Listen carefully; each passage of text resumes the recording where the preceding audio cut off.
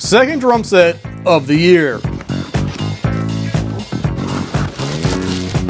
Whoa, look at that finish. First of all, this is a lacquer finish, not a wrap. Plus this super beefy throw off, I like what I'm seeing. Okay, a Premier?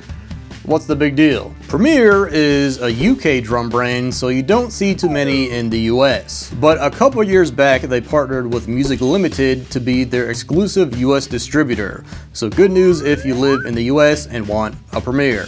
Premier is a brand I've never really been into, not because I don't like them, it's just that I don't really ever see any kits for sale around me. Me pulling this snare out of the box was the first time I've ever touched a Premier drum. I've never played one, and maybe once or twice in my life have I ever seen one in person. When I hear Premier drums, Keith Moon comes to mind, and that's about it. So because of that, along with a bunch of people saying that I've never owned a Premier and that I should get one, I've been on the hunt for a vintage kit to make a video about. But plot twist, out of nowhere, Premier hit me up and asked if they could send me this kit in celebration of their 100-year anniversary. So let's see what I've been missing out on the past century.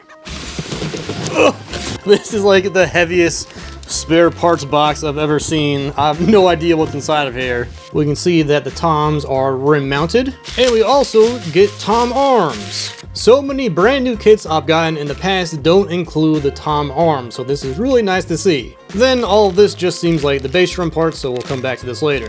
We got the first floor tom. This one's 14 by 14. I think these are the heads, or maybe the hoops. Yep, all the heads. This is the hoop. Oh man, I was hoping there'd be like some red inlay on this or something. But still, this thing is super smooth. We got a 10-inch, 10 by 7 to be exact. Do a little more archaeology.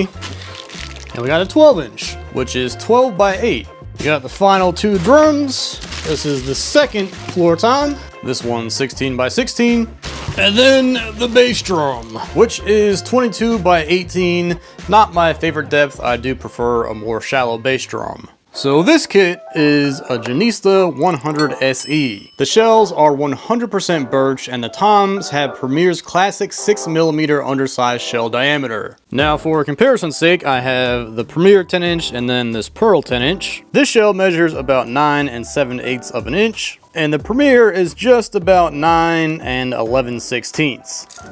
Yes, I just measured a British drum using inches. Now this shell does have a wrap on it, but you can see that the head has like no play on it. Compare that to the Premier and you can see that it is a bit smaller. And the idea behind the smaller shells is it allows for a better head to bearing edge interaction.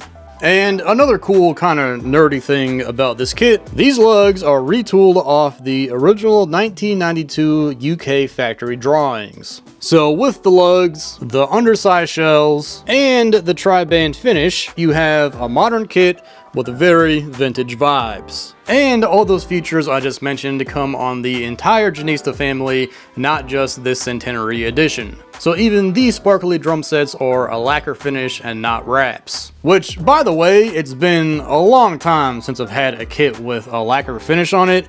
And I know in the past I said that red is my least favorite color, but when done tastefully like this, I can get down with it. I love how you can still see the wood grain. Also, you want to talk about a badge? This thing is a 1/4 inch thick. Everything on this kit is super beefy, which I should have expected. When I bought my North drum set, I pointed out how huge those wing nuts were on the tom mounts, but a lot of you pointed out that those were actually old Premier mounts. These mounts aren't as crazy, and one thing I really do like is how the memory lock is part of the design of the mount and not just an afterthought. See how the memory lock completes the oval of the mount? And another word I guess that comes to mind with all this hardware is bubbly. The lugs are round, the floor tom leg mounts and tom mounts are all ovular. The floor tom leg feet are round, and even the rim mounts for the toms are like a half circle.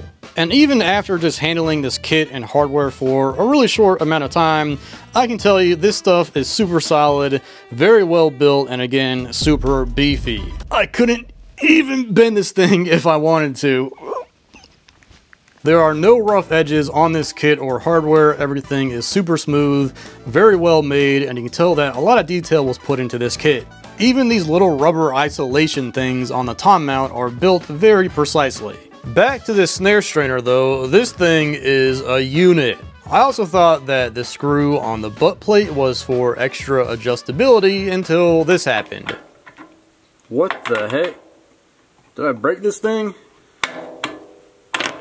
Oh crap. It turns out that this is meant to come off if you loosen this screw.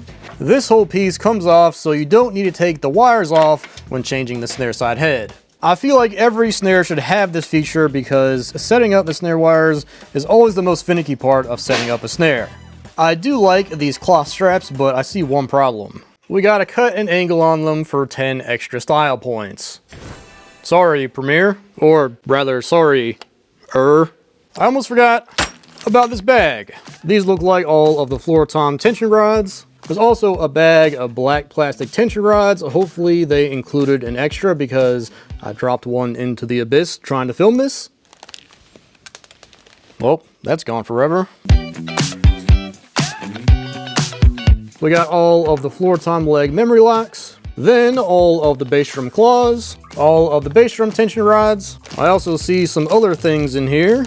Looks like a lug insert along with a swivel nut. And of course, you can't forget the key. And finally, an extra bass drum lug and tom lug. I've never had a kit that comes with extra lugs, so that's pretty cool. But I mean, look how clean the casting is inside of these lugs. I'm honestly really blown away at the attention to detail on this kit. Even these lug gaskets look... Oh hey, I found the other washer. Even the lug gasket, look how perfect this is.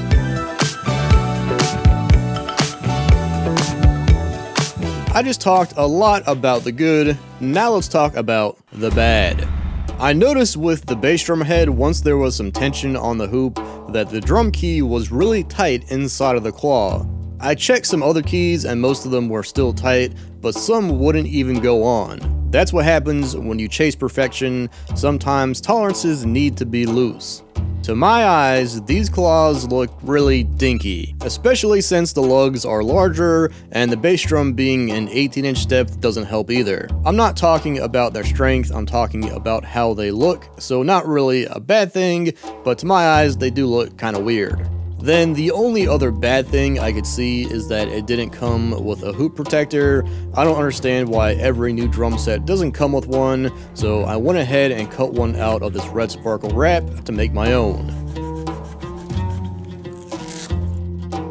As you can see, there isn't too much bad stuff to talk about, but when everything is good, you kinda gotta nitpick. But at the same time, all of that good stuff doesn't matter unless it sounds good.